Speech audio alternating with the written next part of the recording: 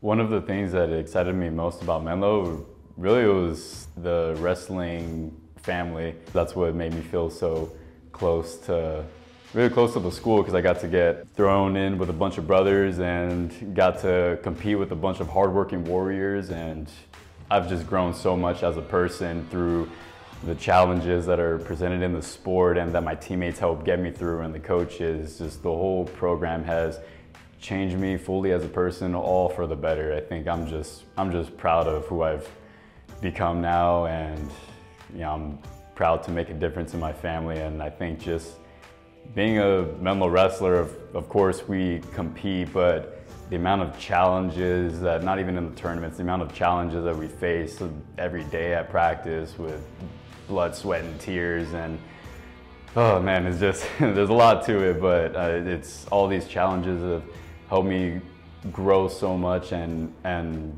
just learn how to communicate better, learn how to overcome obstacles no matter how impossible it may seem.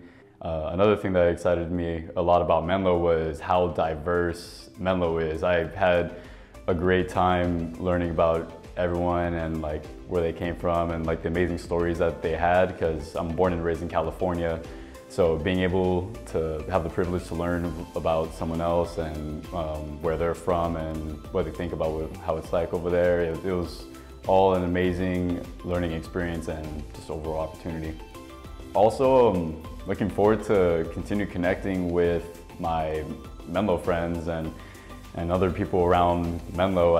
It's amazing for me that I now have friends that are not only from Los Angeles anymore. I have friends that are from Europe, from China, from Japan, from everywhere. So I'm really looking forward to connecting with other people and just continuing to build relationships.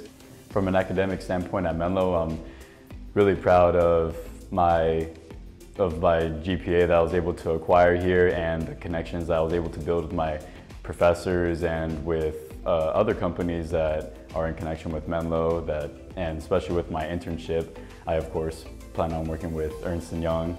Afterwards, I signed already, so I'm all ready to go. So after I graduate from Menlo, one of my biggest goals is to continue to be the example in my family that we're essentially limitless, that we really can do whatever we want despite what we think we are truly capable of, or the fact that we're truly capable of a lot more than what we believe. And I was truly blessed to acquire that mindset here.